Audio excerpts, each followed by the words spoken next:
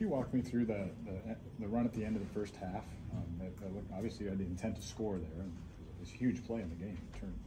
Created a field goal out of it. Yeah, back to the first thing I said, my O-line blocked great. Broke some tackles and got into the end zone. So just how it was. So. Talking about the O-line, we were just chatting with Mason, and I asked him if you make sure to tell them in person they give them the credit, and he said yes, and you're offering to buy them dinner, but they've said no, they haven't let you buy them dinner yet.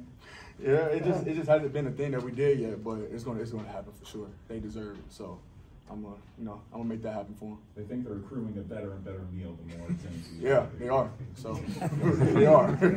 So yeah, I love them guys, man. So I mean, halfway through the season, you're within shouting distance of 1,000 yards, and 2,000 seems to be a realistic possibility if things go well.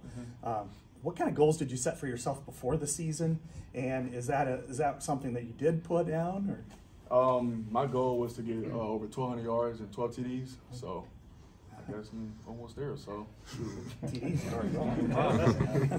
Kaleb, when you're running just any game, do you prefer to run? It seems like when you're ahead, you're running downhill, not literally, but and you get a lot of steam going when you're ahead, and you got that aggressiveness. Do you prefer running when you're ahead or behind?